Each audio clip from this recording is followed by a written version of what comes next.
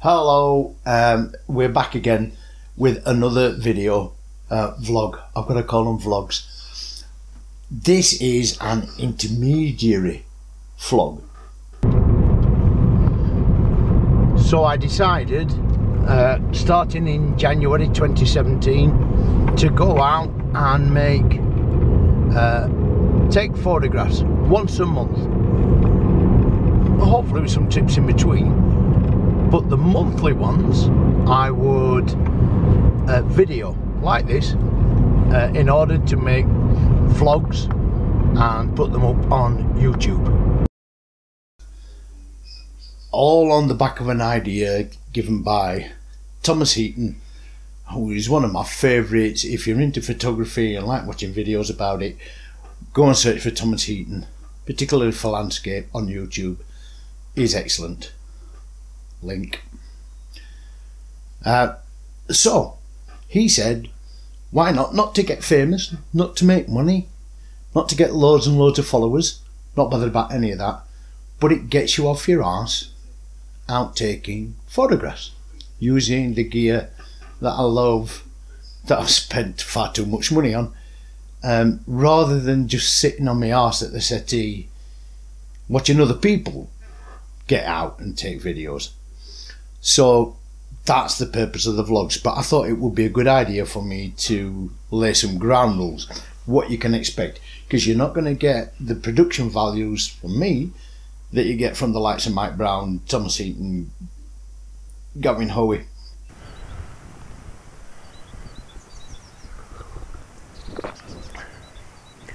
It's not going to happen.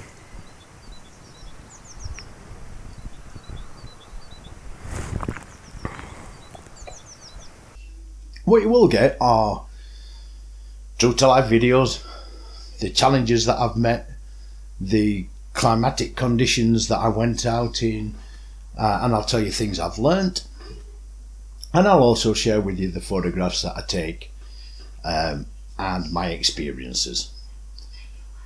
But you're not going to get things like lots and lots of walking past the camera shop.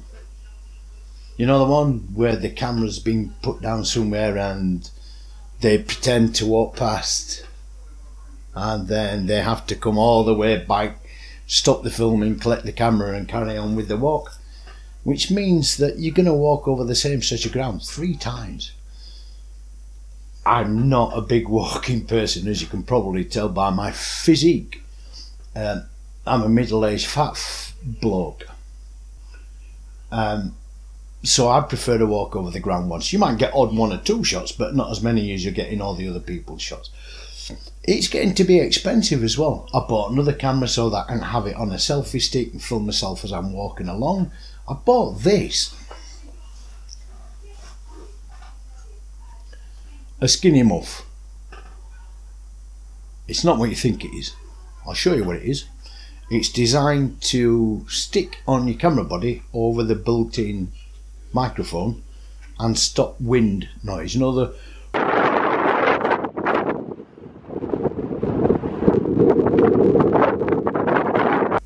that's what it is. I'm not going to say it's quite effective. It doesn't eliminate it altogether, but it's, look, it's just a bit of fluff with some Velcro stuff on the bottom.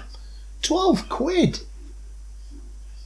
I'm going to have a go at making my own as well. I've seen a video, I wish I'd have seen that video first, of how to make your own muff. But I'm going to have a go at that, and I'll do tests on them and publish them as videos like other idiots do, and tell you what I find. So yeah, I haven't got the equipment, I haven't got the time.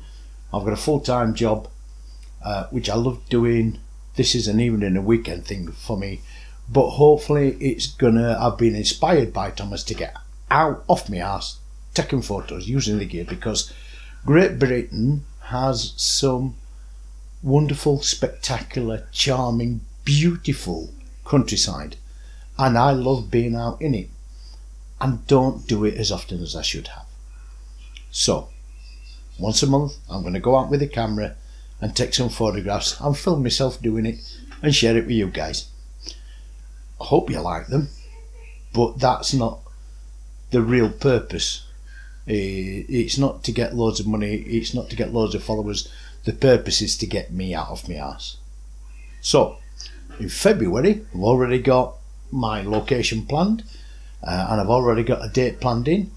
I'm off somewhere else to take some more photos in a different style and to use some slightly different kit than I used on the last one, because on the last one there was no need for any filters or any special approach to it. It was just camera and a lens on a tripod and wait for the light, which never appeared.